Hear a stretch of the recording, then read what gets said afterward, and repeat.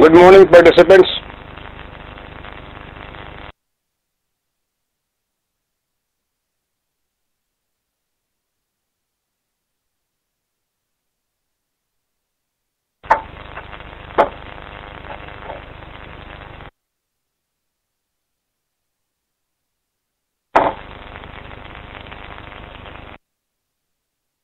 I hope you are all able to hear and see me.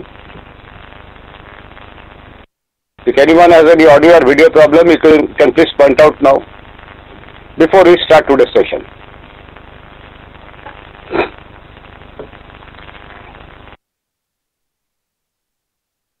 So, we'll start today with the last exercise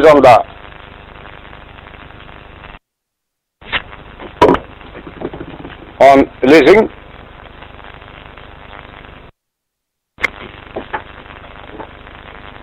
So the exercise is on your screen, and equipment is leased for 3 years. The equipment's cost to the lessor is 35,000.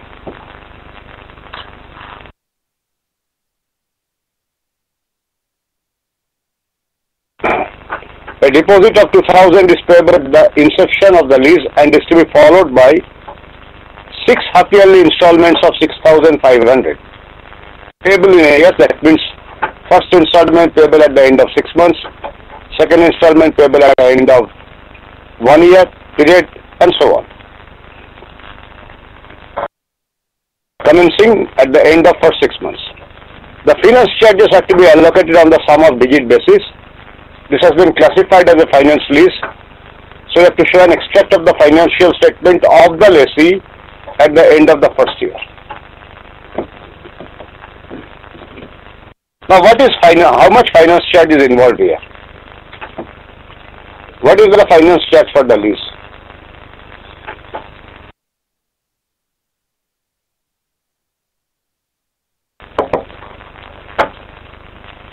That you have to allocate among the installments, 6 installments on sum of digit basis.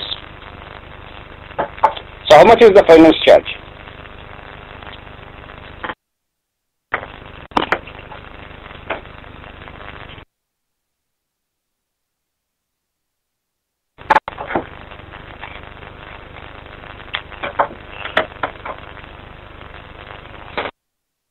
Anybody? In this particular example, how much is the finance charge?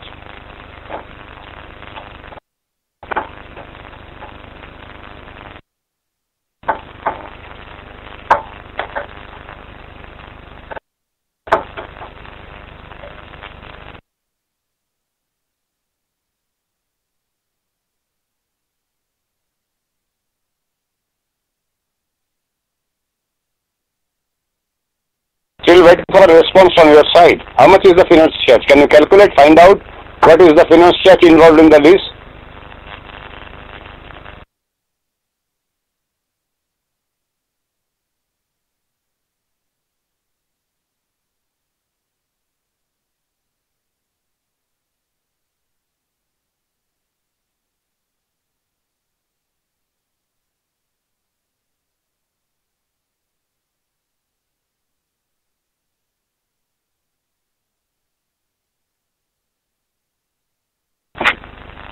If you remember this particular slide which we talked about earlier in the session, in the last session, finance charge or interest is the minimum lease payment minus liability recorded.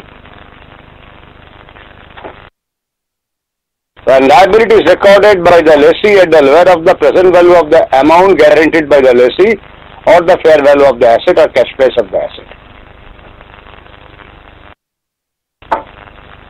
So how much is the finance lease liability total?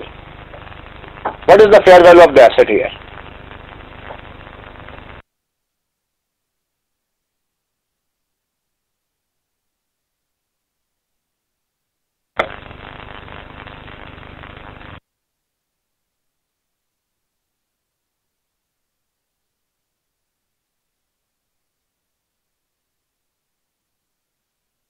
Still no answer? What is the fair value of the asset in this particular case?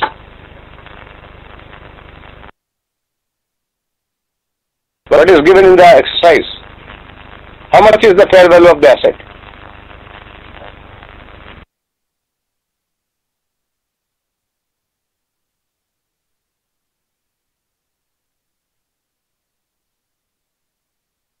Still no response. It's available. It's given in the exercise. What is the fair value of the asset? Fair value of the equipment.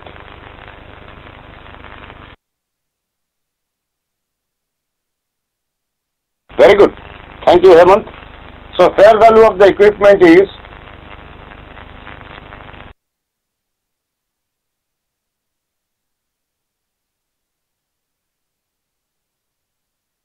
35,000. So the lease will be recorded in the lessee's book at 35,000. This is a finance lease. So the equipment will be recorded, recognized in the equipment as an asset will be recorded on the asset side at 35,000. The lease liability will be also recorded at 35,000.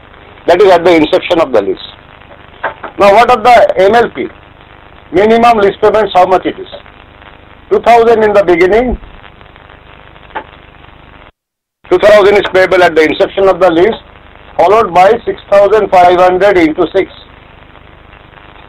6 half-yearly installments of 6,500. So 2,000 plus 39,000. So 41,000 is the minimum lease payments under this lease. So finance charge will be, now tell me what will be the finance charge. MLP minus liability recorded. That is finance charge. So 41,000 minus 35,000, 6,000 is the finance charge involved in this lease. Is that clear to everyone? The lease liability will be recorded in the lessee's books and accounts at the inception of the lease at 35,000, which is the fair value of the asset or equipment. Minimum lease payments is 2,000 plus 6,500 into 6 installments of 6,500. So 2,000 plus 39,000, 41,000 is the minimum lease payments. So the finance charge is basically minimum lease payments minus liability recorded, lease liability. So 41 minus 35, 6,000. Now 6,000 has to be allocated on sum of digit basis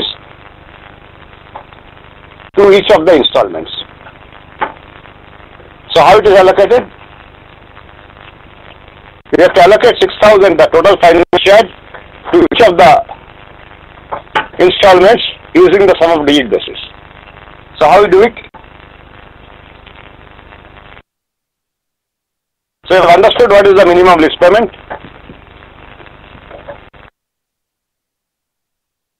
You have understood the finance charge? Now finance charge is 6,000. So next is allocation of finance charge.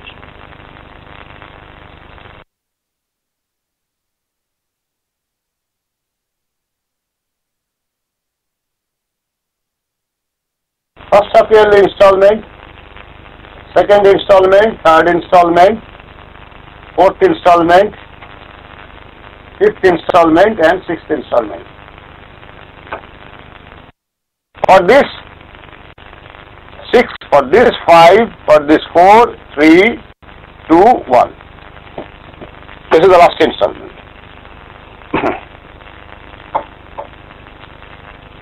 So you have to put the digit in reverse order because maximum allocation of finance charge will be for the first half year. Finance charge will go on decreasing as we move towards the expiry of the lease. So 6, 5, 4, 3, 2, 1 total is, the digits are 6, 5, 4, 3, 2, 1. Total is 21. So allocation of finance charge for the first half yearly installment will be 6,000 into 6 by 21. This will be 6,000 into 5 by 21. This is sum of digit method. 6,000 into 4 by 21 and so on. 6,000 into 3 by 21, 6,000 into 2 by 21 and 6,000 into 1 by 21. So the entire finance charge will get allocated to the installments like that. So So how much it comes to? 6,000. Where did you get the 6,500 from? Total finance charge. You are allocating the finance charge. Finance charge is how much? We calculated the finance charge as 6,000. You are going to allocate it to each of these installments. Total finance charge is 6,000. Is that clear? That we are allocating to the various installments, half-yearly installments. And this is the sum of digit method, that is the basis of allocation.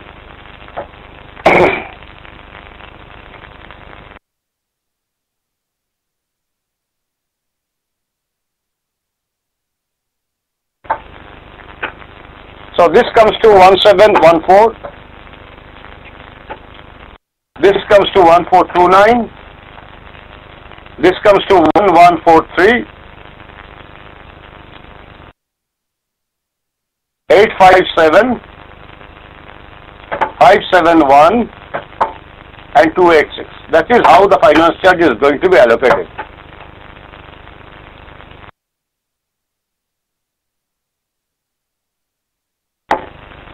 This is how the 6,000 rupees of finance charge is getting allocated to each of the installments.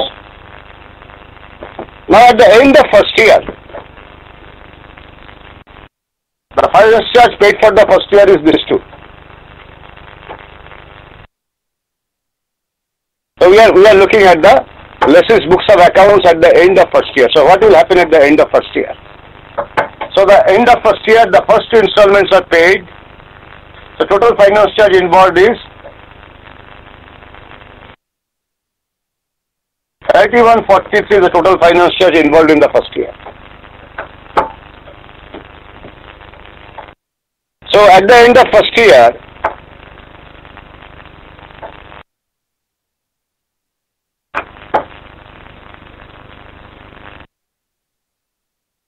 in the balance sheets, let's first look at the balance sheet. In the balance sheet of the lessee, equipment 35,000 is the original, that is what is recognized originally, the fair value, less accumulated depreciation,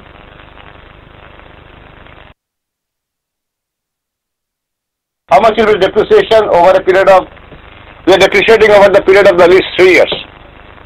So accumulated depreciation will be, for 1 year it will be 1/3 of 35,000, so 11,667. So the equipment will be shown at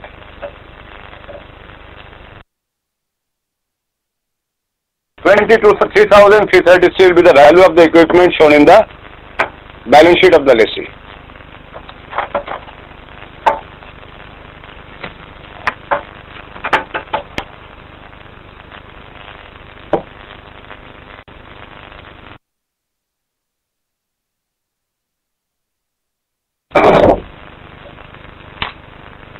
What will be the non-current liabilities?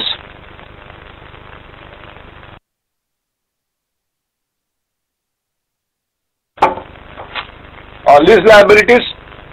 Lease amount payable,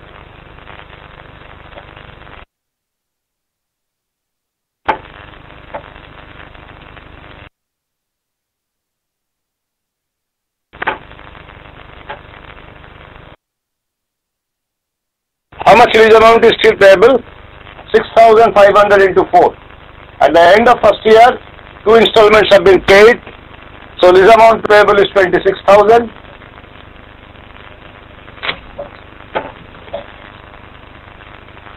Reduced by less future finance charge. That is finance charge for the 4th, 5th, 3rd, 4th, 5th and 6th installments. So the finance charge for future finance charge will be basically this 4. So it comes to 57, 2857. So less 2,857.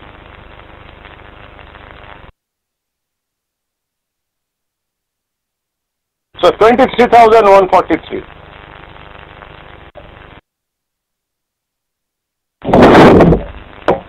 In fact, when I am talking about non-current liabilities, actually there is a current part of this also.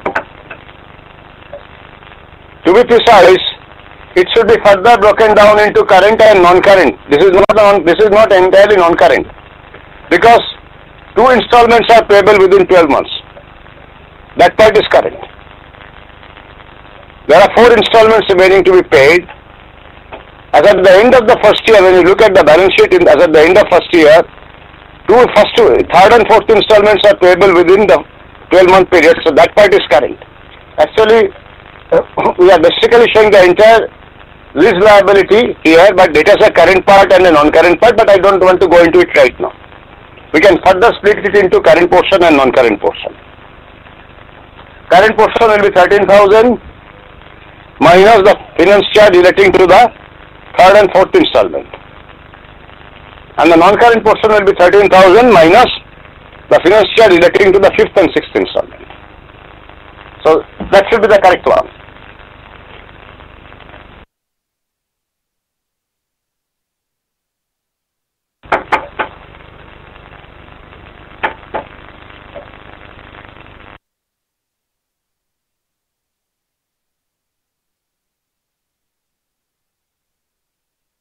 Now in the profit and loss account, what will happen?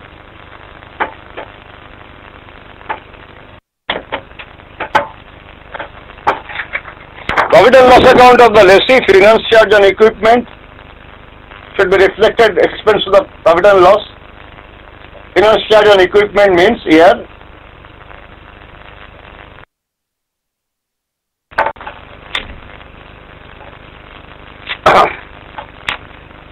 the finance charge relating to the first and the second installment, 1714 plus 1429.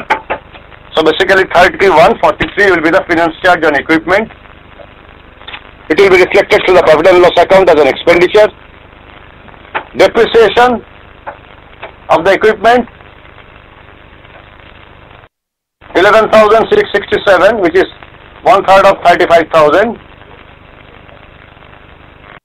11,667. So these two will be reflected in the profit and loss account as expenditure relating to operating expenditure relating to the lease.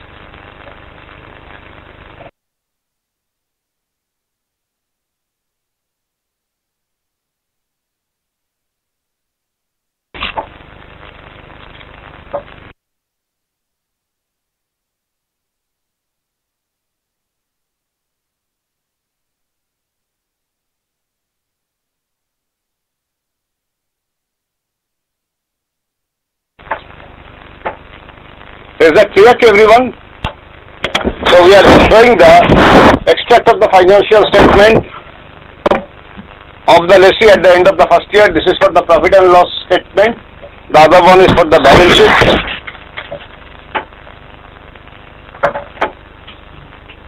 This is how we do it. Is the solution clear to everyone or not? If you have any doubts, you can ask me at this point of time, because otherwise we are going to go to the next session now. If you have any amount of doubts left in your mind regarding the solution which have been provided, please ask it now, so that I can clarify it.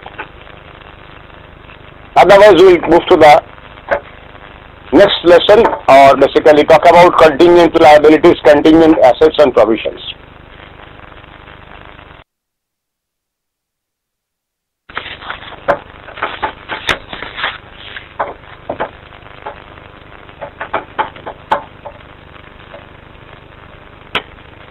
No questions yet? Very good. If there are no questions, it only indicates either of two things. Either you have understood it wholly or you have not understood it. So I hope the first one is true.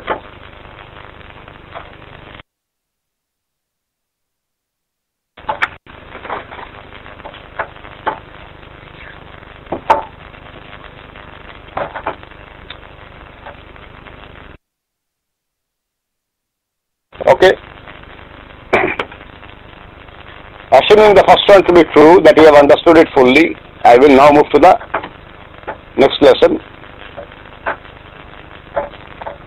So basically what we have learned here is about lease, that's an agreement between the lessor and lessee, which gives the right to the lessee to use an asset for a specified period of time in return for a payment or a series of payments. In a finance lease or capital lease, the title of the asset may not eventually be transferred to the lessee. It may be transferred, it may not be transferred. Just because the title of the asset doesn't get transferred to the lessee, we don't have to consider it as an operating lease. It can still be a finance lease. Operating lease is a lease other than finance lease. That is a lease that doesn't transfer substantially all the risk and rewards of ownership related to the ownership of the asset. So when the risk and rewards of the ownership is not substantially transferred, then we call it an operating lease. So we have seen how to decide whether a lease is a finance lease or not. So if it is found that it is not a finance lease, by default we take it as an operating lease.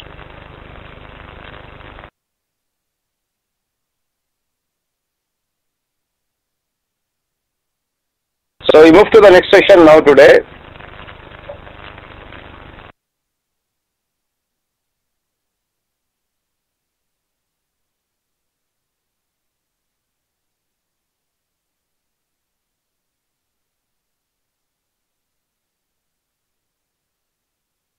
So here in this section we will define what is provisions, what are contingent liabilities and contingent assets.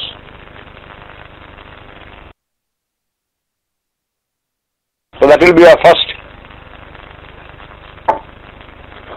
point. We'll cover what are basically provisions, what we mean by provisions, and then subsequently we'll define what is contingent liabilities and contingent assets.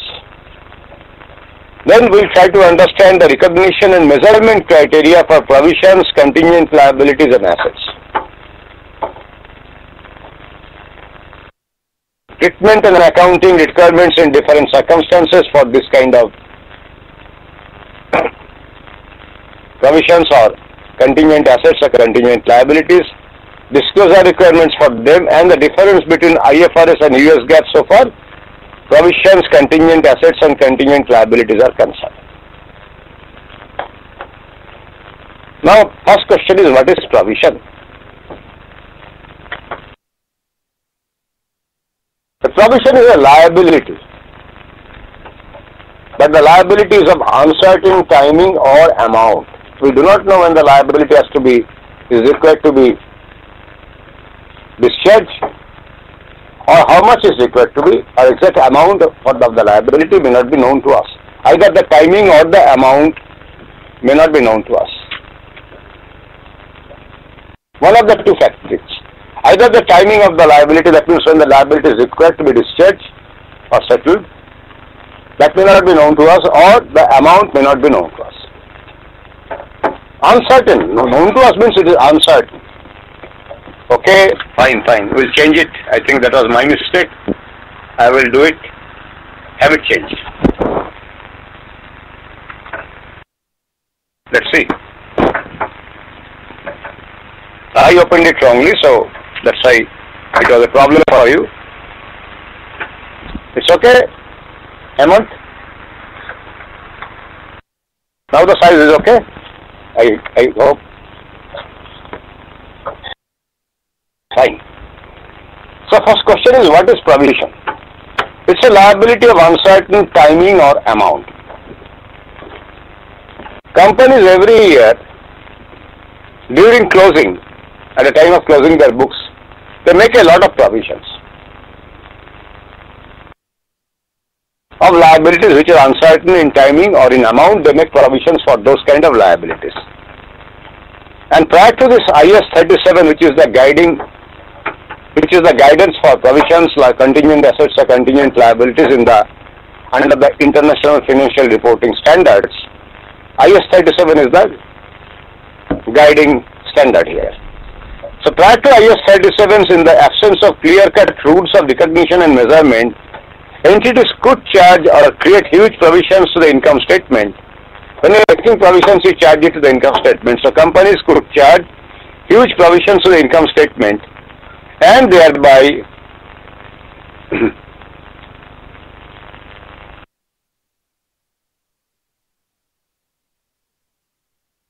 manipulate earnings or financial performance.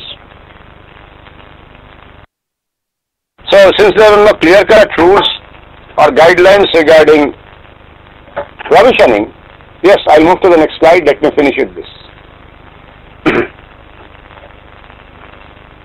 So since before IAS 37 there was no clear-cut rules or guidelines regarding provisioning. So companies sometimes, in the absence of such clear-cut rules, they could charge huge provisions to the income statement and thereby manipulate earnings or financial performance. Now IAS 37, which is the guideline for provisioning, prescribes rules regarding the recognition and measurement of provisions, contingent liabilities and contingent assets, and also mandates. I will come to that one by one. Just a minute, just let me finish and then we will go to provision. We will discuss in detail what is provision. Okay.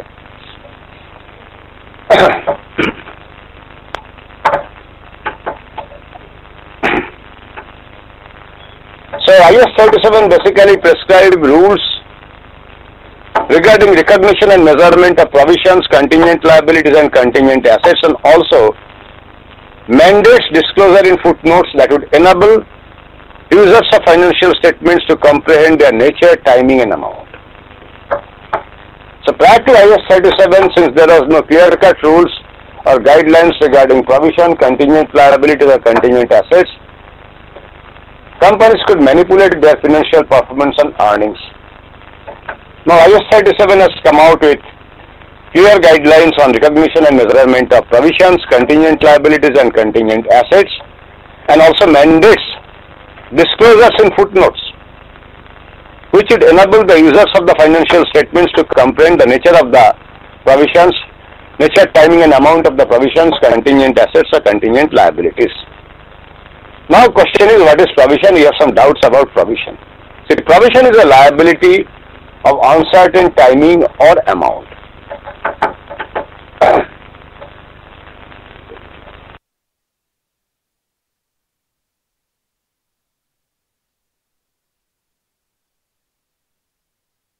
So creditors, trade payables, is it a provision? Creditors or trade payables, sundry creditors or trade payables, will you consider as a provision? It's also liability. Accrued expenses, should we consider as provision? The accrued expenses are liabilities.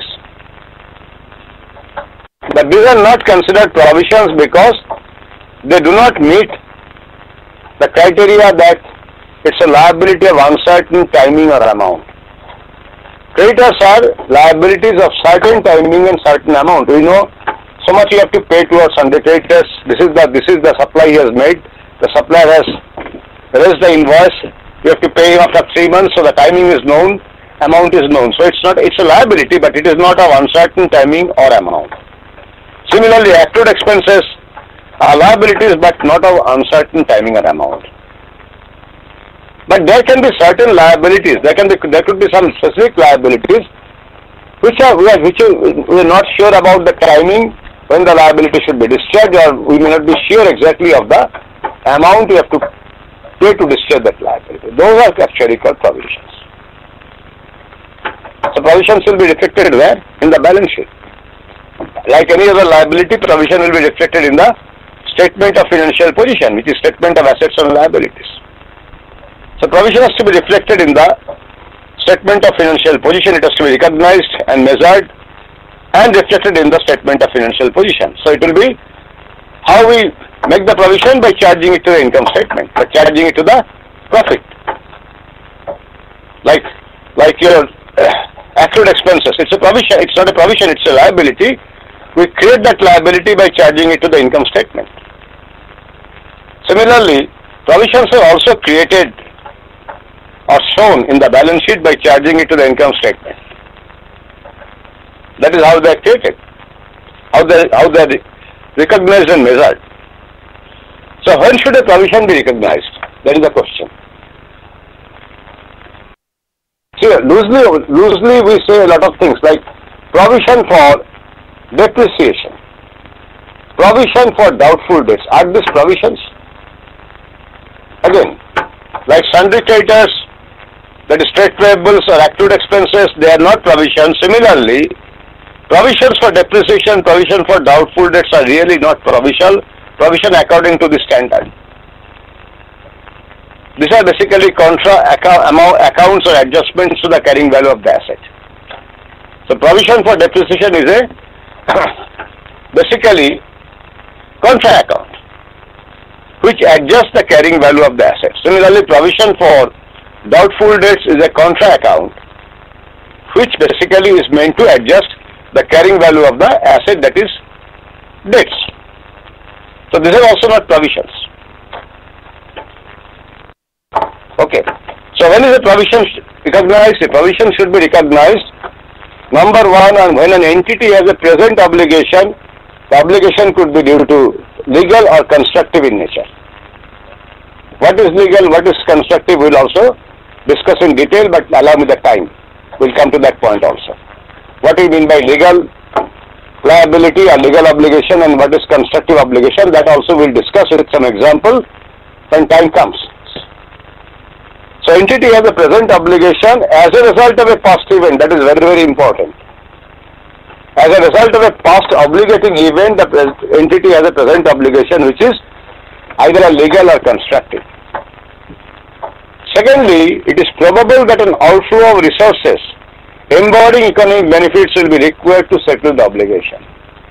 Sometimes there can be obligation, but it is not probable that outflow of resources embodying economic benefits will be required to meet the obligation. Here, for IS 37 to apply for a provision to be recognized in the books of accounts or balance sheet, it is also necessary that it is probable that an outflow of resources embodying economic benefits will be required to settle the obligation. And thirdly, a reliable estimate can be made of the amount of the obligation. Although it is uncertain amount, but still a reliable estimate can be made of the amount of the obligation.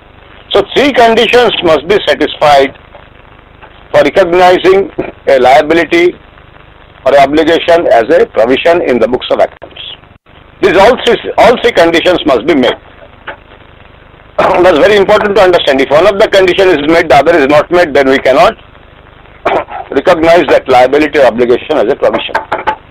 Number one, an entity has a present obligation, legal or constructive, as a result of past event. Second, it is probable that an outflow of economic resources or resources embodying economic benefits will be required to settle that obligation or discharge that obligation. And thirdly, a reliable estimate can be made of the amount of the obligation. If all these three conditions are met, then a provision should be recognized. IS 37 is very clear on this.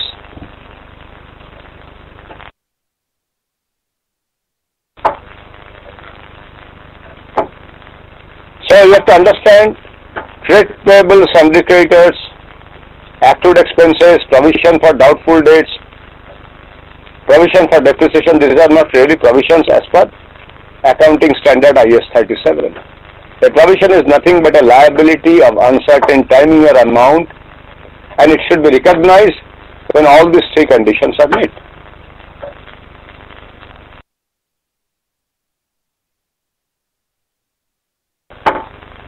So present obligation can be either legal or constructive. So what do you mean by legal and what do you mean by constructive? A legal obligation is created by a contractual agreement, legislation or law. A legal obligation is normally created either by entering into a contract, so a contractual agreement, or if the government brings out or there is a legislation of the government which creates that obligation, or the law requires that obligation. So that is called legal obligation. Constructive obligation comes into existence not due to contractual agreement, legislation or law, but it comes into existence as a result of the entity's action that is implied, that create valid expectations in the mind of parties. So constructive obligation normally comes into existence due to entities' past actions or statements that create varied expectations in the minds of the parties.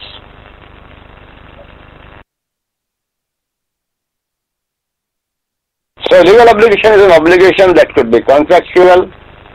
It could arise due to legislation, a law passed by the parliament, or results from the operation of the law itself. A constructive obligation, however, is an obligation that results from the entity's actions where, by an established pattern of past practices, published policies, or a sufficiently specific current statement, the entity has indicated to the other third parties that it will accept certain responsibilities, and as a result, the entity has created a valid expectations in the mind of those parties that it will discharge those responsibilities. That is what is called a constructive obligation. It comes into existence basically not due to operation of law, not due to legislation, or not due to an agreement, but it comes into existence as a result of the entity's actions, where by an established pattern of past practices or published policies or a sufficiently specific current statement, the entity has indicated to third parties or others that it will accept certain responsibilities, and as a result, the entity has created a valid expectation in the mind of those parties that it will discharge those responsibilities. That is how a constructive obligation gets created.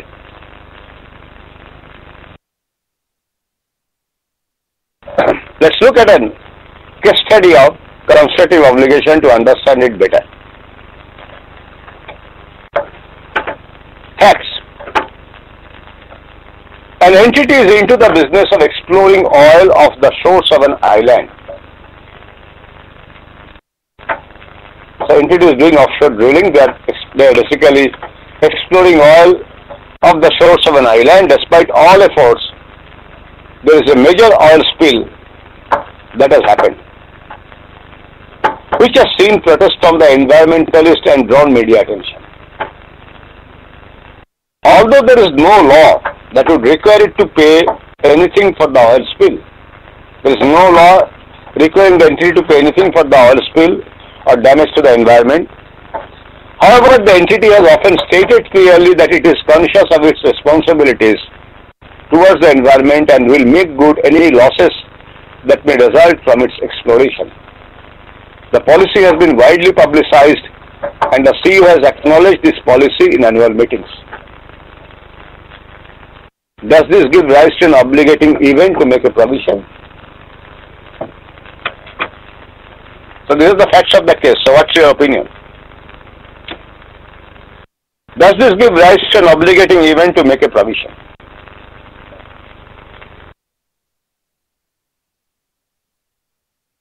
Is there an obligation constructive?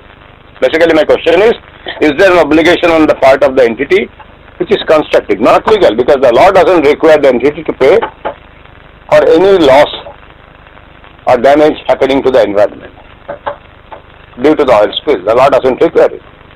But the entity has itself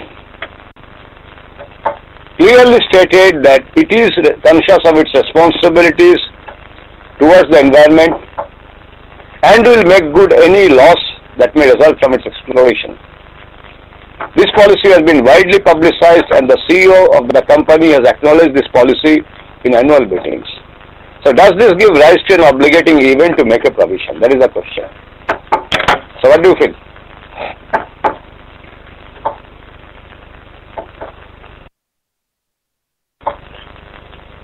Does this create a valid expectation in the minds of the other parties that the entity will be making good any loss or damage to the environment? So what is your basically observation on this? What do you feel? What is the answer to this question? Does this give rise to an obligating event to make a provision or doesn't? There is a constructive obligation. Fine. Okay. Fine. Good. I also agree. So this gives rise to an obligating event to make a provision because This is a constructive obligation. It may not be due to operation of law, may not be due to legislation or any contract, but still there is a constructive obligation. So there should be a provision.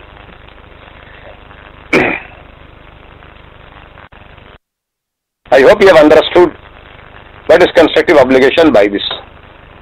So there is present obligation as a result of a past obligating event. Obligating event is the oil spill. What is the obligating event here? The oil spill. So there is a present obligation constructive as a result of a past obligating event, which is the oil spill.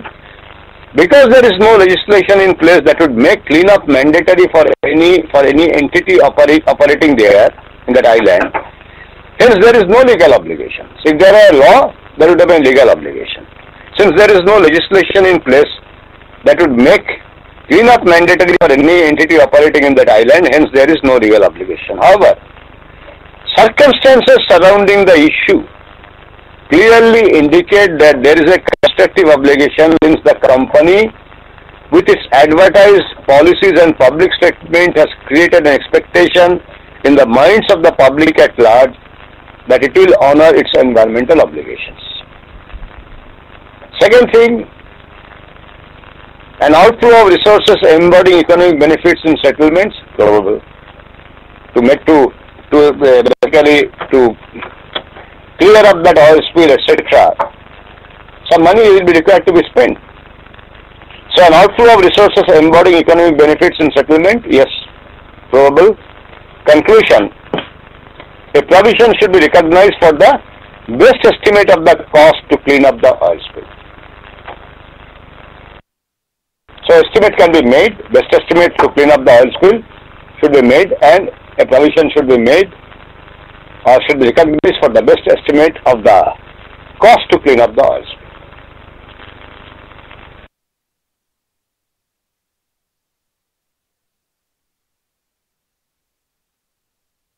The amount to be recognized as a provision is the best estimate of the expenditure required to settle the present obligation at the balance sheet date. Not today, at the balance sheet date. So the amount to be recognized as a provision is the best estimate of the expenditure required to settle the present obligation at the balance sheet date. Normally these techniques are used if a group of items is being measured, we go by the expected value. If a single obligation is being measured, most likely outcome.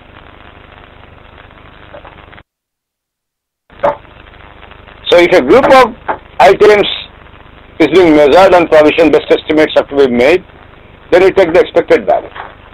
If a single obligation is being measured, then we take the most likely outcome.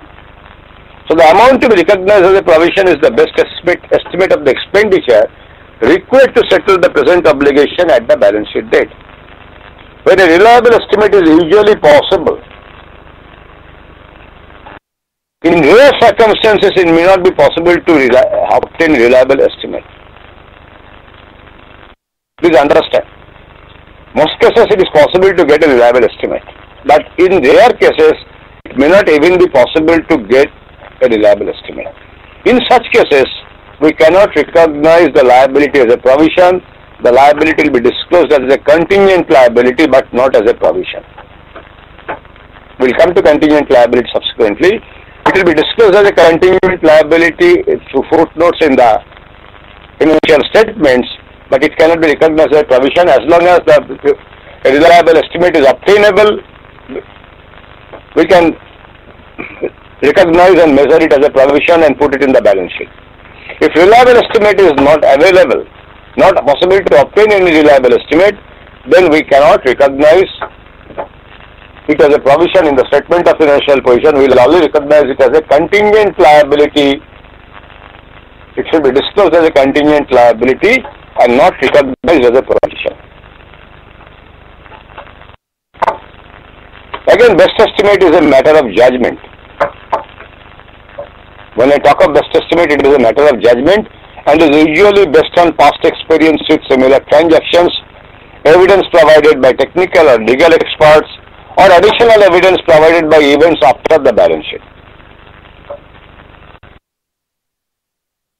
Risk and uncertainties surrounding events and circumstances should be considered in arriving at the best estimate of a provision. If you are measuring a group of items, it is the expected value that should be taken. When you are single obligation you are measuring, it should be the most likely outcome. We have to consider the most likely outcome.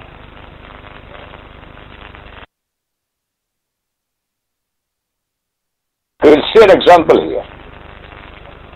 Example of expected outcome. Let's look at this example to understand. A Limited sells goods with warranty. That is, cost of repairing any manufacturing defects are covered during the first 12 months after the purchase. That happens with many of the goods. So first 12 months any manufacturing defect will be repaired, or cost of repair will be covered by the manufacturer. If minor defects are detected, 10,000 expenditure will occur. If a minor defect happens, then cost of repair is around about 10,000. If major defects are detected, 40,000 will occur. Going by the past experience and future expectation, the indicators are 75% of the products will have no defects, 20% of the products sold will have minor defects, and 5% will have major defects. This is based on the past experience and future expectations. Calculate the provision required in financial statement in respect of this warranty. Now, this warranty is basically when you are selling products with a warranty, there is some obligation, legal obligation of uncertain timing or amount. When that obligation is required to be settled, how much to be settled, these are not known to us in advance. So there is a legal obligation of uncertain timing or amount. It is probable that benefits, that resources embodying economic benefits, there will be outflow because you have to pay money for the defects to be repaired and all that. So we have to obtain what is the best estimate. So since here we are talking of a large number of items being sold, large number of products being sold, so we are talking of a group of items. So we will go by the expected value, expected outcome. Okay, we are not measuring how much you have to for a single item that is sold. There are company may be selling a large number of items like that, large number of articles like that with the warranty. So we have to make a provision for that warranty, under that warranty. So since it's a group of items, we go by the expected value. So we know the probabilities. 75% will have no defects, so no expenditure involved. For 75% of the products, there are no defects or no expenditure involved. In respect of 20%, we will have minor defects. So for repairing minor defects, the expenditure involved is 10,000. And for 5% cases, we will have major defects, the cost will be 40,000. So the expected results, expected value calculation are used in case of large population. So for 4,000 is the expected provision for warranty that should be made for each product. For each product that is sold during the year, on the balance sheet date, if the company has sold, let's say, 10,000 products, so 10,000 into 4,000, 40,000 is the estimate, or 40,000 should be the provision for the warranty. Is that clear? So this is how we use the expected outcome. We take the expected value. For a large number of items, we normally go by expected value. For a single item or for single obligating event, we will go for the most likely outcome.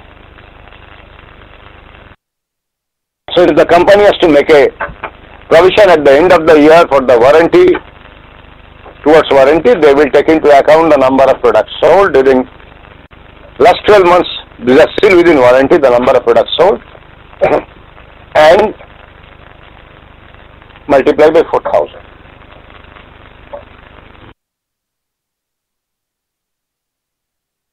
We'll see another example.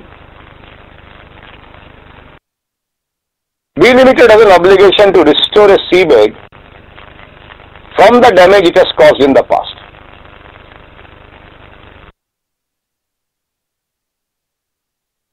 it has to pay $1 million in cash on 31st December 2007 with respect to this liability. B Limited's management considered that 15% is an appropriate discount rate. The time value of the money is considered to be material. Calculate the amount of provision to be considered in the financial statement at 31st December 2015 for the cost to restore the receivable.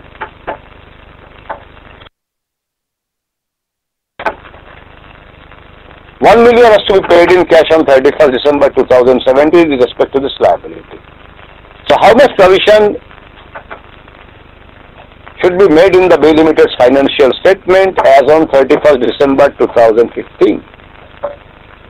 That is 2 years prior to the date of payment of this 1 million. And 15% is the discounting rate. So whether B Limited will do a 1 million provisioning at that point of time on 31st December 2015 or less. So what it will do is basically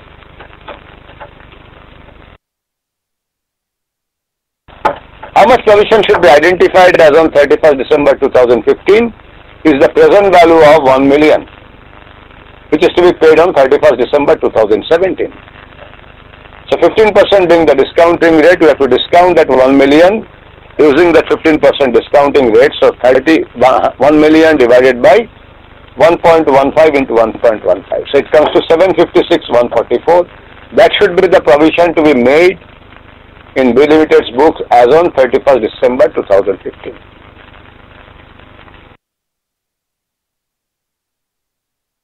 For the FY 2016 and 2017, the provision will increase with the finance charge. So in 2016, the provision will be further increased using a finance by debiting finance charge account. So how much will be the finance charge? 756,144 into 15%. So 113,432, 113,422 will be the increase in provision by debiting finance charge account, by charging it to the finance charge. That will be the increase in the provision in FY 2016. And in FY 2017, again, the provision will be further increased by the finance charge on the existing provision, that is 756,144 plus 113,422. That is the provision at the end of 2016. So another finance charge of 15% will be applied on that. It will be 134,34. So again it will be charged to the income and expenditure account, to the finance charge account, finance charge of 134,34, and provision will be raised to 1 million. So as on 31st December 2017, on that day balance sheet will show a provision of 1 million available. So that money will be available for payment on 31st December 2017 to settle that obligation. That is how provision has to be made. So that is important to understand. What we are doing here is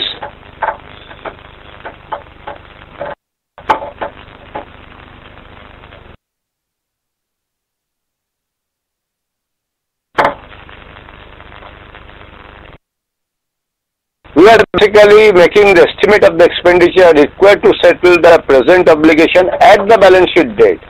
1.15 is the discounting factor, 15% is the discounting rate.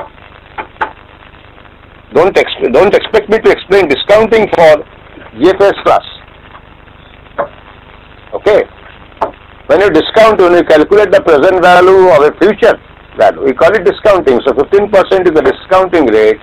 So if you want to discount 1 million over a period of 2 years, we are talking of the present value of 1 million as on 31st December 2015.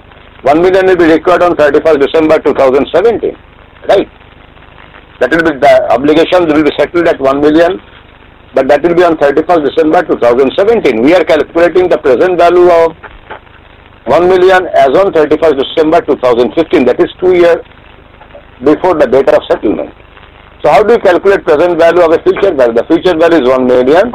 So you divide the future value by the discounting factor. So for 2 years the discounting factor will be 1.15 square, 1.15 into 1.15.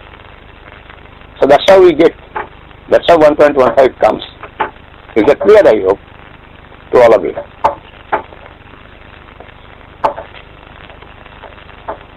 So this is nothing but we are calculating the present value or value as on 31st December 2015 of 1 million settlement that will be required on 31st December 2017. We are calculating the present value of that. That's why we are dividing it by the discounting factor 1.15 into 1.15. 2 years, so it is 1.15 into 1.15. 1 year means it will be only 1.15. And the provision has to be again raised. At the end of 2016, the provision has to be increased by the finance charge of 15% on this amount. So the provision has to be increased by 113,422 in 2016.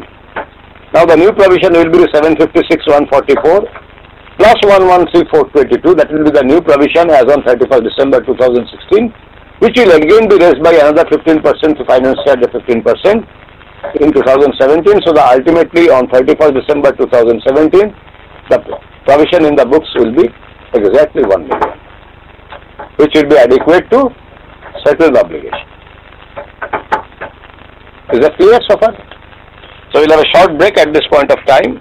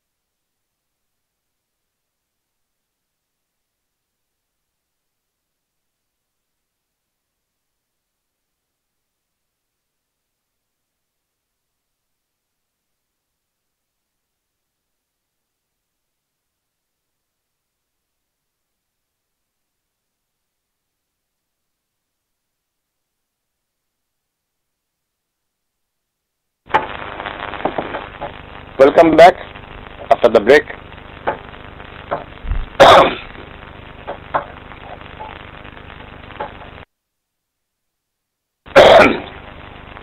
Provision once made can be changed.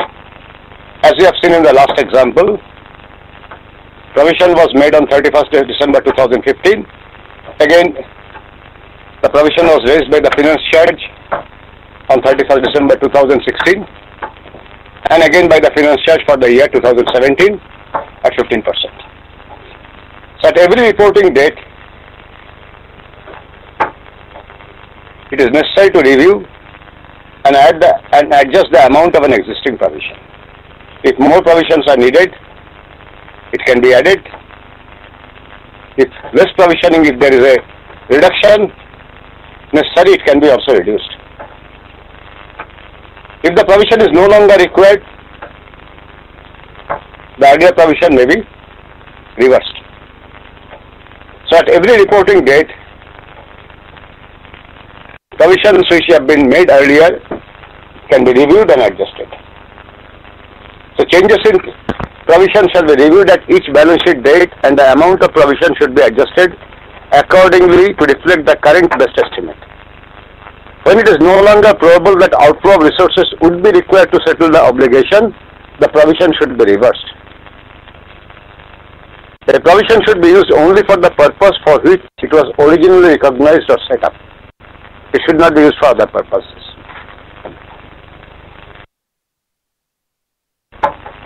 So if a provision was created for a particular purpose, it should be used only for that purpose and no other purpose.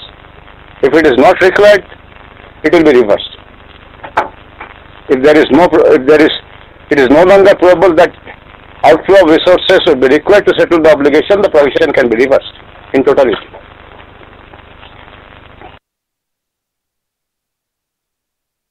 Now we come to what is called contingent liability. Something very similar to provision, but contingent liability cannot be recognized in the balance sheet or statement of financial position. So what is a contingent liability? A possible obligation that arises from past events and whose existence will be confirmed only by the occurrence or non-occurrence of one or more uncertain future events not wholly within the control of the entity. So contingent liability is also a possible obligation which arises from past events and whose existence will be confirmed only by the occurrence or non-occurrence of one or more uncertain future events not wholly within the control of the entity. Or it can be a present obligation that arises from past event but is not recognized because it is either of two reasons. It is not probable that an outflow of resources embodying economic benefits will be required to settle the obligation, or the amount of obligation cannot be measured with sufficient reliability. So, a contingent liability is either a possible obligation or a present obligation. A possible obligation that arises from past events and whose existence will be confirmed only by the occurrence or non-occurrence of one or more uncertain future events not wholly within the control of the entity. That is one condition. The other could be a present obligation that arises from past events but is not recognized because either it is not probable that an outflow of resources embodying economic benefits will be required to settle the obligation, or the amount of the obligation cannot be measured with sufficient reliability. So an entity is not required to recognize a contingent liability. A contingent liability, unlike a provision will be recognized, but a contingent liability will not be recognized. An entity should only disclose a contingent liability unless the possibility of an outflow of resources embodying the economic benefits is remote. If the possibility of an outflow of economic resources or resources embodying economic benefits is remote, then it is not even necessary to disclose the contingent liability. So basically we have seen that one of the prescribed conditions is not satisfied, then a provision cannot be recognized. There are three conditions for recognition of a provision. If one of the prescribed condition is not satisfied, then a provision cannot be recognized. It is then a contingent liability. To remember all three conditions for recognition of provision, we will go back to that slide once more.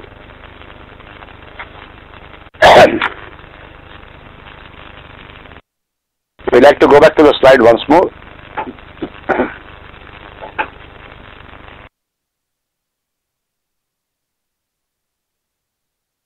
These are the three conditions for recognizing a provision. Number one, it is a present obligation as a result of past event. Number two, it is probable that an outflow of resources embodying economic benefits will be required to settle the obligation. And number three, reliable estimate can be made of the amount of obligation. If any of these three conditions are not satisfied, any or more of these three conditions are not satisfied, then we need not recognize as a provision, it can be disclosed as a contingent liability. That means if it is not a present obligation, it is a possible obligation but not a present one. Or if it is not probable that an outflow of resources embodying economic benefits will be required to settle the obligation, or a reliable estimate cannot be made of the amount of obligation, then we can treat it as a contingent liability.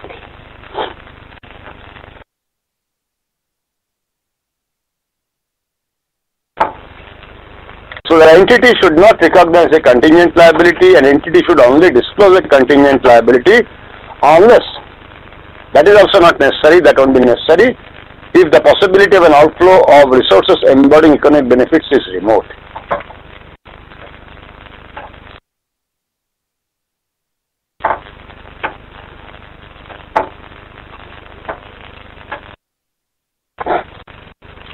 Once recognized as a contingent liability or disclosed as a contingent liability, an entity should continually assess the probability of the outflow of the future economic benefits relating to that contingent liability. If the probability of the outflow of the future economic benefits changes to more likely than not, then the contingent liability may develop into an actual liability and would need to be recognized as a provision. So, once a contingent liability is disclosed, then on the entity should continually assess the probability of the outflow of the future economic benefits relating to that contingent liability. If the probability of the outflow of the future economic benefits changes to more likely than not, then the contingent liability may develop into an actual liability and would need to be recognized as a provision.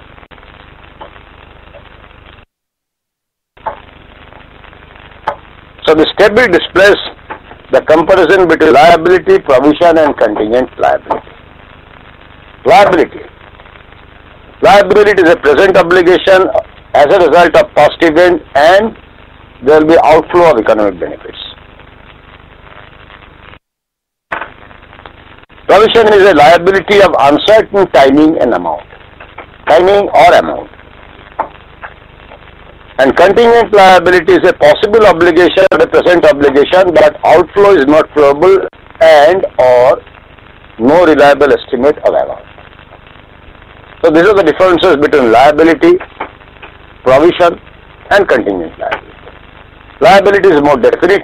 It's a present obligation arising out of past events and it will result in outflow of economic benefits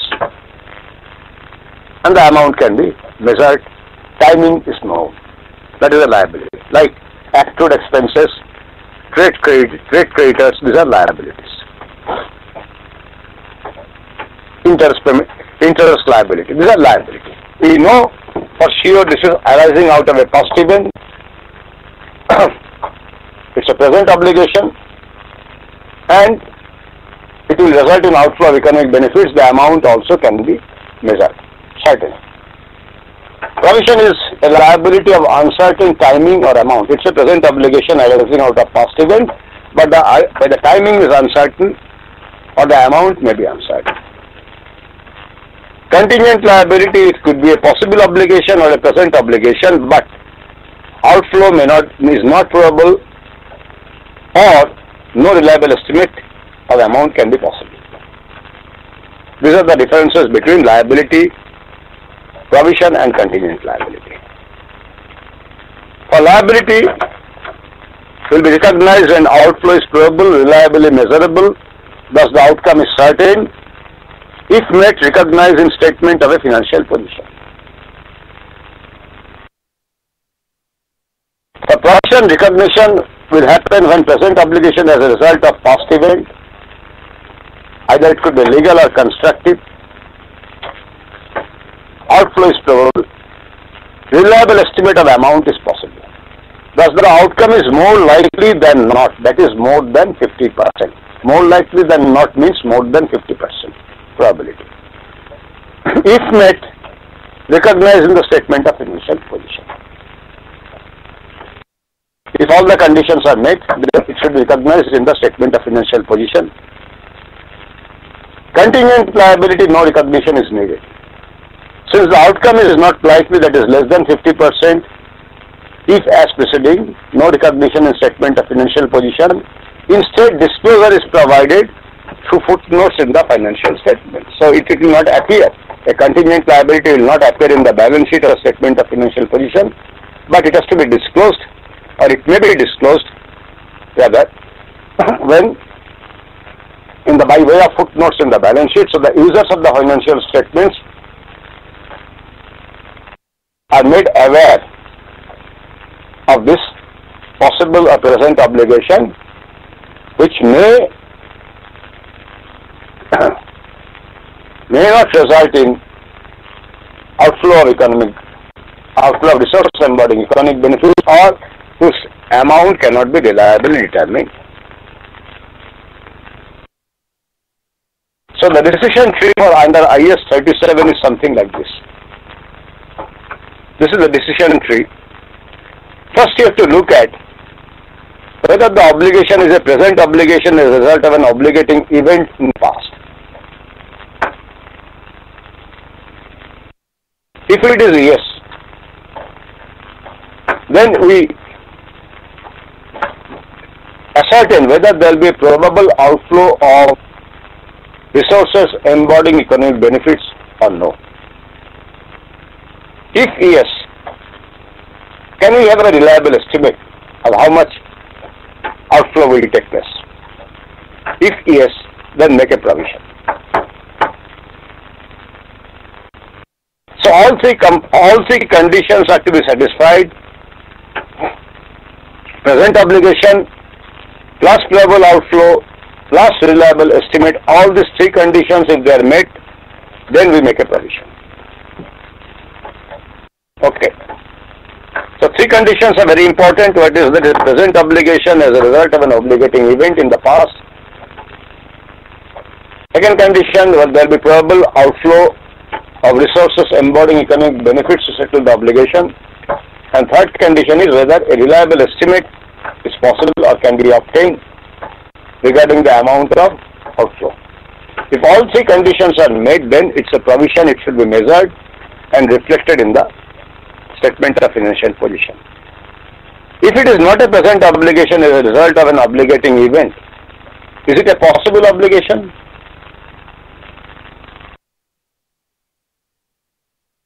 If yes, whether there is a possibility of outflow of resources embodying economic benefits. If yes, but reliable estimate is not possible, then disclose only the contingent liability. If it is not a possible obligation, or if there is no probable outflow or it is remote, then do nothing. You don't have to disclose anything. You can have also another situation when there is a present obligation as a result of an obligating event. There would be a possible outflow of resources embodying economic benefits to settle the obligation, but no reliable estimate is possible. It is very rarely it happens. Then also disclose as a contingent liability. So two of the conditions are met, but the third condition regarding reliable estimate is not obtainable. Then disclose it as a contingent liability, not as a provision. For provisioning, you must have all three conditions must be met. For disclosing as a contingent liability, it could be A present obligation in which there could be probable outflow but no reliable estimate, or it could be a possible obligation with a probability of outflow, but it's a possible obligation, not a present obligation. Then it will be disclosed as a contingent liability. If it is a present obligation as a result of an obligating event and the probability of outflow is remote, then you don't have to do anything. But if there is a present obligation as a result of an obligating event and there is a possibility of outflow, but the reliable estimate cannot be made, then it should be disclosed as a contingent liability. So these are the various situations or decision tree which helps us to take decision whether a particular liability, whether present or possible, should be recognized as a provision or be disclosed as a contingent liability by way of footnotes in the statement of financial position.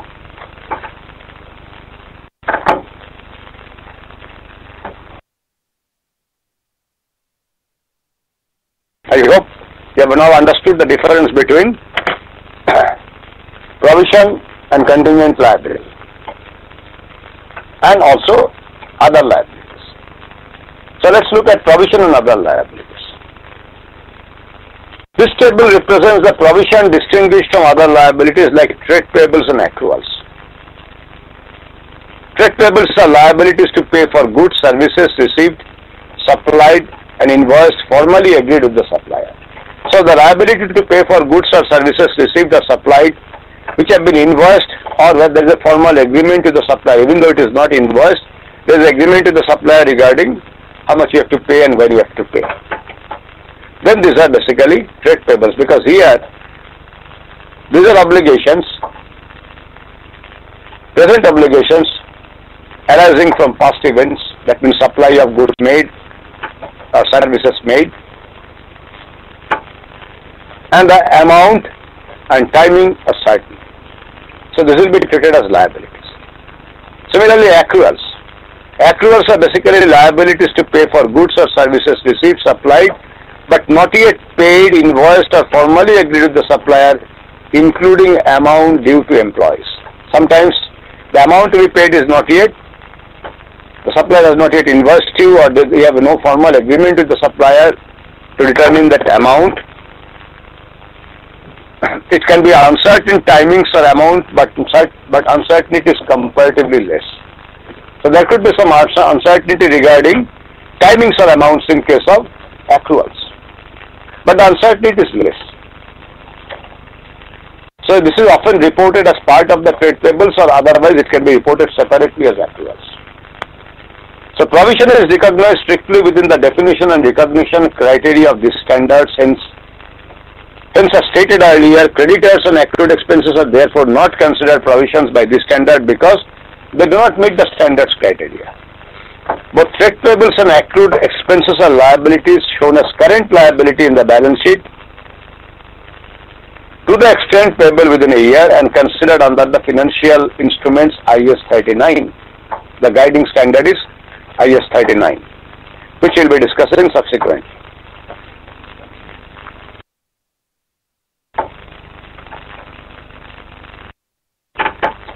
Now, having discussed provision and contingent liabilities, then we come to the definition of what is called contingent asset.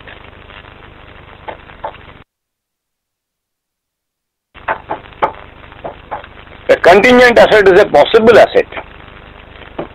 Instead of liability or obligation, it's a possible asset arising from past events and whose existence will be confirmed only by the occurrence or non-occurrence of one or more uncertain future events that are not completely within the control of the entity.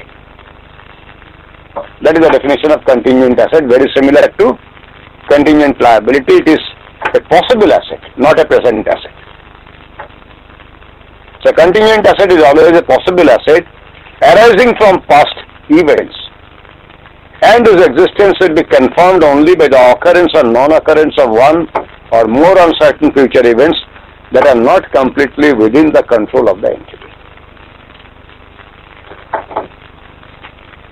So we look at a case study relating to a contingent asset. To make you the example, understand the example of a contingent asset, we look at this case study. A Limited is a shipping company that lost an entire shipload of cargo valued at 5 million on a voyage to US. The cargo was lost during the voyage to US. The cargo was valued at 5 million US dollars. It is, however, covered by an insurance policy.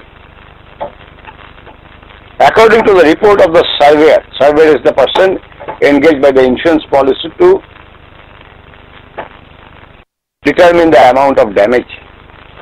So according to the report of the surveyor, the amount is collectible subject to the deductible clause, that is 10% of the claim. There is a deductible clause that 10% of the loss is have to be borne by the insured company which has taken the insurance policy, the buyer of the policy.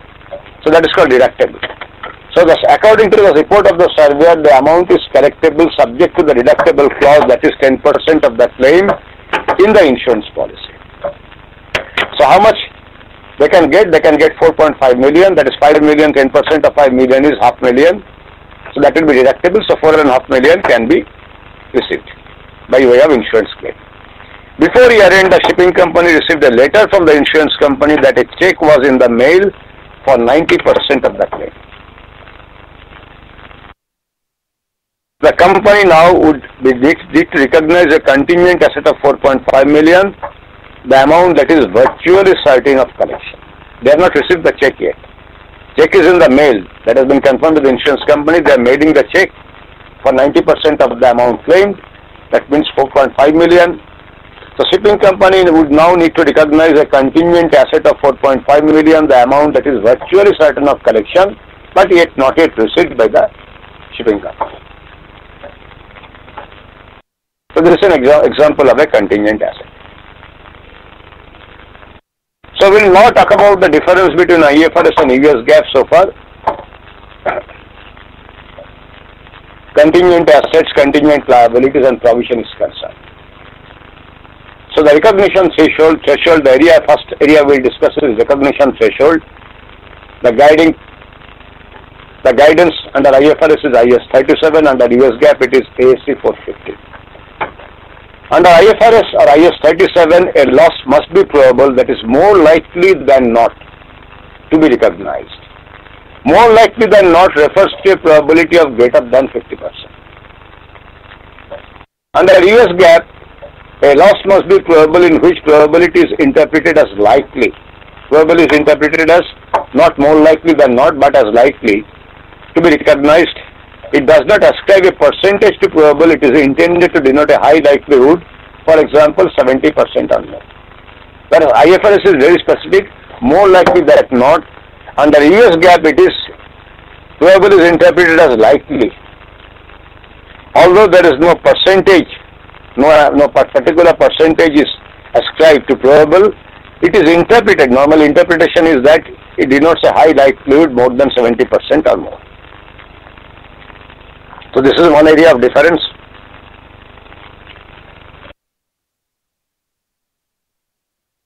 Then discounting of provision, second area. Under IS 37, provision should be recorded at the estimated amount to settle or transfer the obligation, taking into consideration the time value of money. That we have seen an example where 1 million has to be provided for. The obligation will be settled after 2 years at 1 million. So when we do the provision in 2015, we take the discounted value of 1 million. So considering the time value of money. So provision should be recorded at the estimated amount to settle or transfer the obligation, taking into consideration the time value of money. Whereas under US GAAP, provision may be discounted only when the amount of the liability and the timing of the payments are fixed or reliably determinable, or when the obligation is a fair value obligation.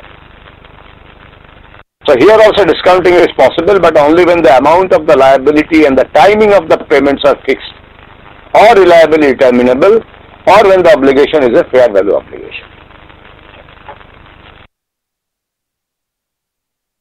So we look at an example to end up our discussion on provision, contingent liabilities and contingent asset. XYZ Limited purchased an asset on 1st of January 2012. The company is committed to an expenditure of 10 million in 10 years of time in respect of this asset.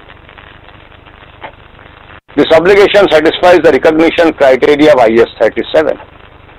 An appropriate discount factor is 8%.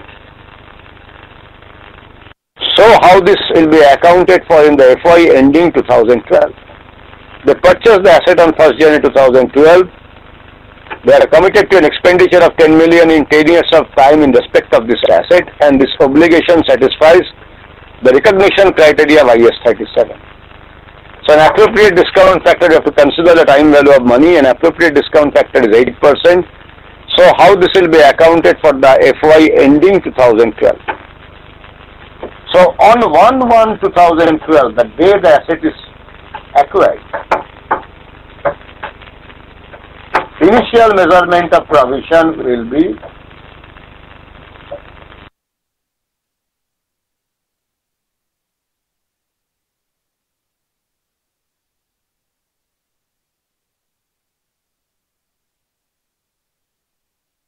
how much is the initial measurement of provision will be 10 million. We have to take the discounted value over 10 years at 8%. So it is 1.08 to the power of 10. So on 1/1/2012, we have to recognize the provision, or the amount that will be recognized for the provisioning will be the discounted value of 10 million at the end of 10 years. So you have to get it by dividing 10 million by 1.08, 8% being the discount rate, discount factor. So 1.08 to the power of 10. So the amount comes to 4,631,935. This will be the initial measurement of the provision. So what will happen? We'll debit asset account, debit asset 4,631,935 and credit provision account the same amount on 1/1/2012. That is on 1/1/2012, on the date of acquisition of the asset, purchase of the asset. What will happen on 31/12/2002? We have to add the finance charge for unwinding of the discount. How much will be the finance charge in 1 year? 8% of 4,631,935. So on 31/12/2012, we will have to unwind the finance charge. We have to basically finance charge for unwinding of the discount. We have to now unwind the discount. Discount has been already taken. We have already discounted, so you have to unwind the discount for 1 year. So in the form of a finance charge. So how much will be the finance charge?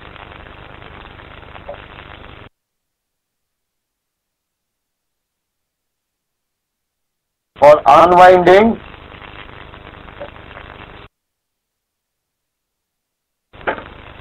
the discount,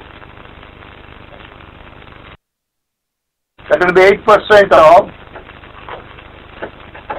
4,631,935, which will be 370,555. So this will be the finance charge. So on 31/12/2012, when the books have been closed, we have to debit expense account. This is on 31/12/2012. We debit expense account, that is finance charge, 370,555, and credit provision 370,555. So what will be the balance in the provision account now?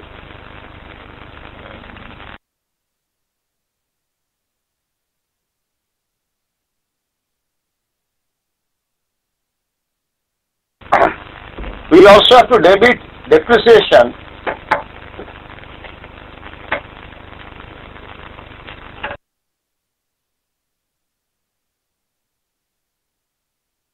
$4,631,935 has to be depreciated now over 10 years into 1/10. So 463,193 will be debited to the depreciation account and credited to the asset account.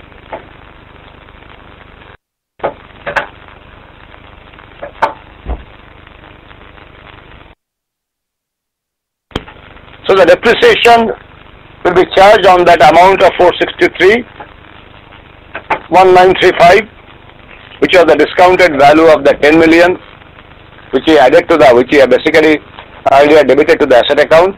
Now it will be depreciated to the extent of 1 by 10%. So 463,193 will be the depreciation charge, which will be credited to the asset account. And finance charge for unwinding the discount for 1 year will be 8% of 463,195, that is 375.55. It will be debited to the expense account and ultimately will be charged to the profit and loss, and provision account will be credited with 375.55. This way, every year the finance charge for unwinding the discount will take place from now on, and depreciation will be made against that asset. That is how it has to be adjusted. Is that clear? Any questions? Any doubts? Please have it clarified, because if you have any doubts, please have it clarified now.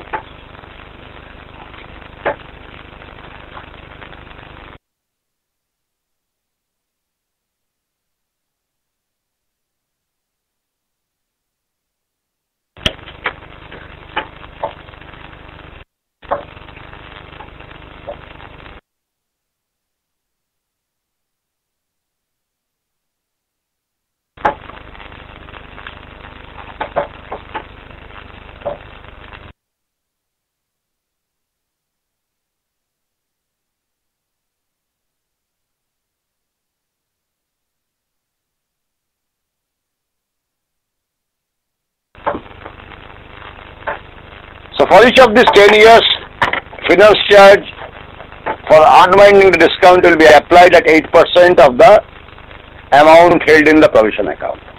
So it will be charged to the P&L, and depreciation of the asset will be made at the rate of 10% of the 463,195 by credit to the asset account.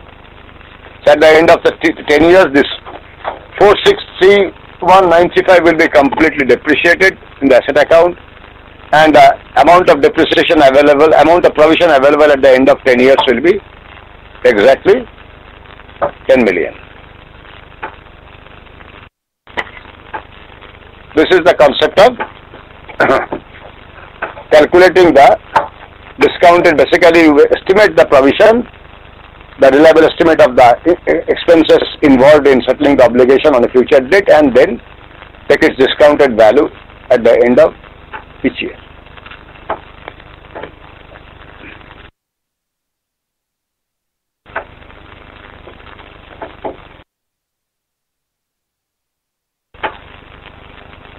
I do not know the dates. Actually, between two cycle tests you have normally.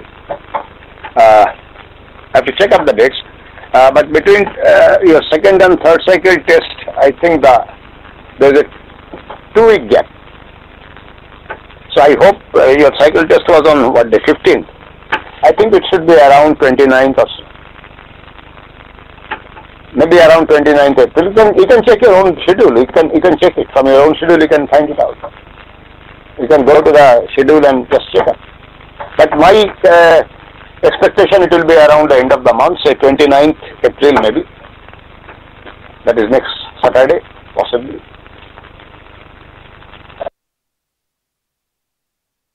So, the thing we are going to talk about, we may just start on this topic today. That is the concept of scope, concept and application of current taxes and deferred taxes. So we are going to talk about taxation and the accounting standards which apply to taxation matters. I mean, accounting treatment of taxes and all that. So we'll understand the scope, concept and application of current taxes and deferred taxes, the concept of calculating the tax base, temporary differences, current tax, deferred taxes and subsequent year adjustments. the presentation and disclosure requirement regarding deferred tax, etc., and difference between IFRS and US GAAP for this particular area. This is actually covered under IS 12, right? The standard we are going to discuss here is the IS 12, International Accounting Standard 12. The concept of deferred tax has been introduced to this particular accounting standards. The main reason why IS 12 deferred tax has to be provided for is that international financial reporting standard recognition criteria different from those that are normally set out in tax law. See, tax law is a separate law altogether, and tax laws differ from country to country. Every country has its own tax law. Now, deferred tax has to be provided for because IFRS recognition criteria are different from those that are normally set out in the tax law. Tax law requires you to pay tax in a certain way, for that the accounting treatment could be different. Whereas under the IFRS, the accounting treatment again is different from those set out in the tax laws. Thus, there will be income and expenditure in financial statements. There could be income and expenditure in financial statements under IFRS that will not be allowed for taxation purpose under the tax laws. So, certain income which may be reported under the IFRS may not be taxed under the tax laws, or certain expenditures which are reported using the reporting standards of IFRS may not be considered by the tax laws as expenditure. So tax laws are basically a different set of laws from the reporting standards of IFRS, and the tax laws are different in different countries. So there will be income and expenditure in financial statements that would not be allowed for taxation purpose in tax laws,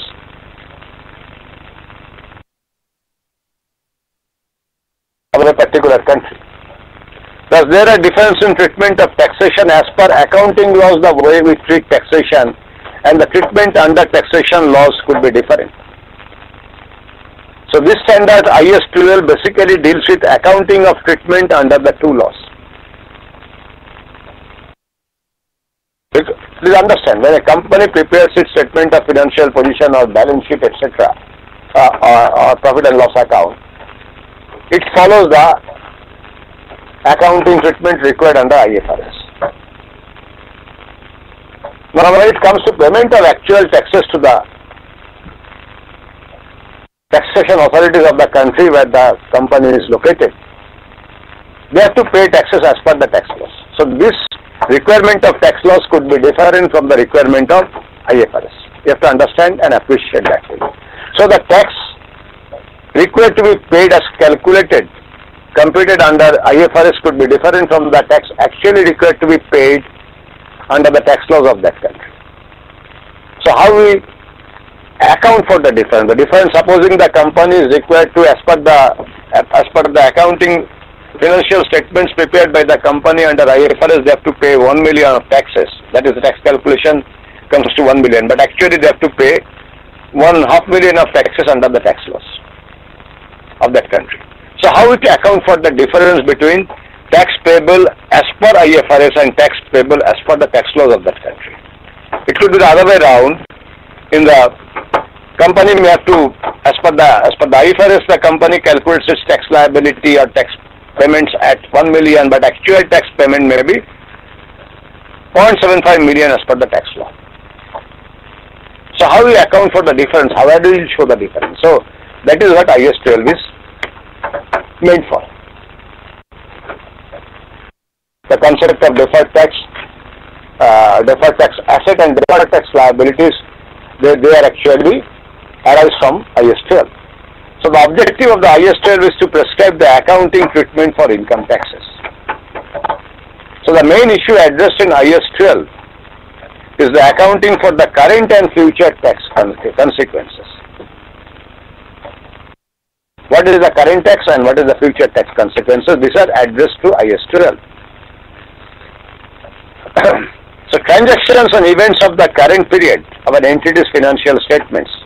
So IS 12 basically prescribes accounting treatment for income tax, the main issue is how to determine accounting for current and future tax consequences of transaction events of the current period in an entity's financial statement or profit or loss.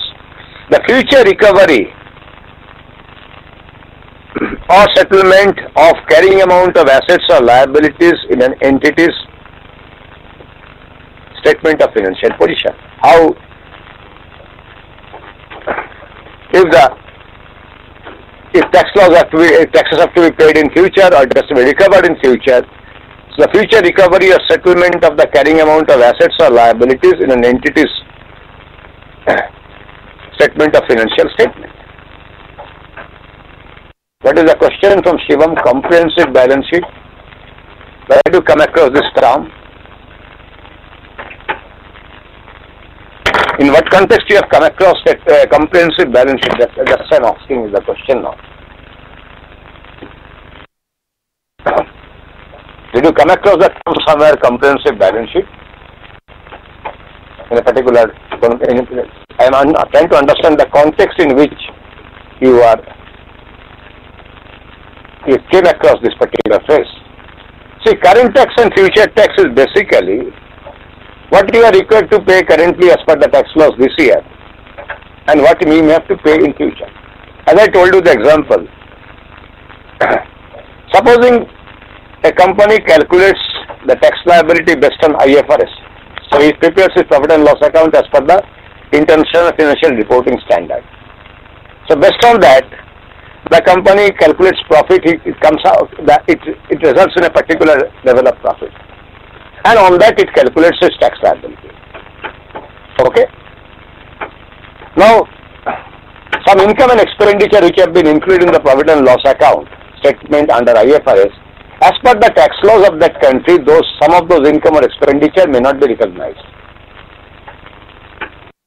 Okay, let me give an example. Supposing the company is depreciating its assets, I am giving a specific example. Company is depreciating its asset at let's say a certain rate of 75% each year, which is allowed for that particular kind of asset. It is allowed. So 25%, supposing the asset is 1 million, so 250,000 they are depreciating each year. So that is an expenditure which is they are recognizing in the profit and loss account. But the tax law of that country say allows 50% as a depreciation rate. So using when it comes to payment of tax, the profit will be calculated using 500,000 as the depreciation. So the profit will be reduced by, when the tax people will calculate the profit, they will reduce the profit by 250,000. Let's take an example. Just before we proceed further, let me try to understand what is current tax and future tax. Let's say that a company's profit is based on depreciation of an asset at 25%. The profit is, let's say, 750,000 is the profit shown in the profit and loss account, and the tax will be accordingly calculated on 750,000. That is the tax the company is required to pay. Now the tax laws allows depreciation at 50%. That's the tax law. Tax law of that country, that asset can be depreciated at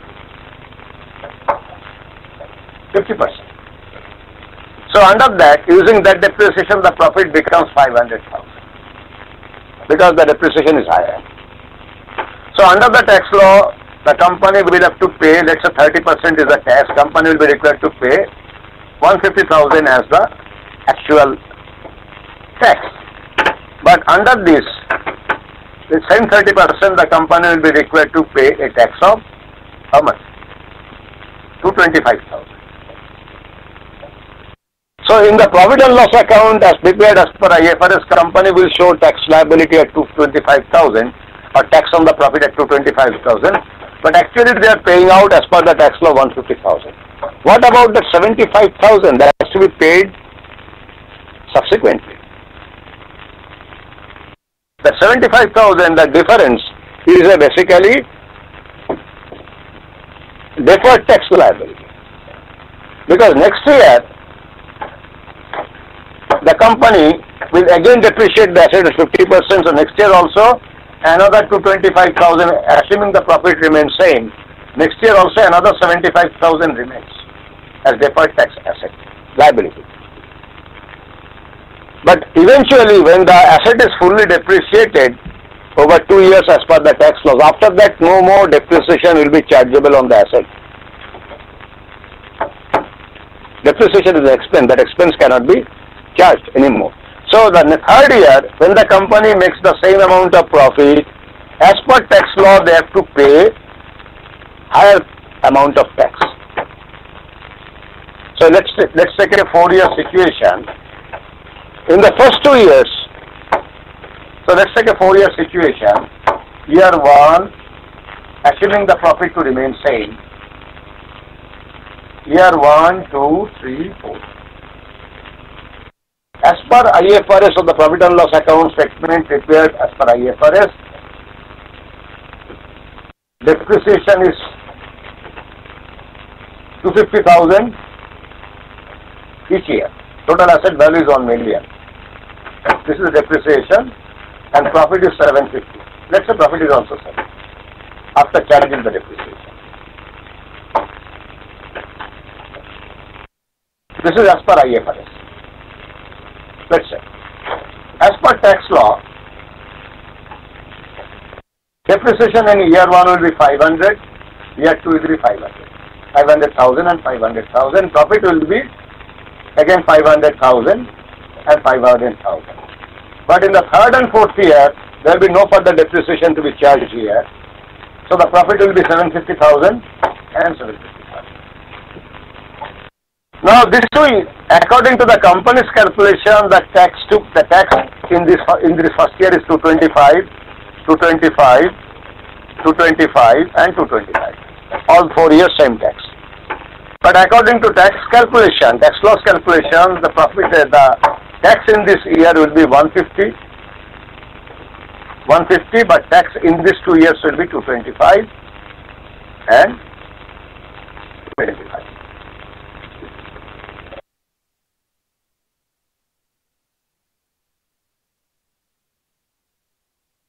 No, this will be 1,000 now, because now the profit will be 1,000 because no depreciation is charged, so tax will be 300 and 300.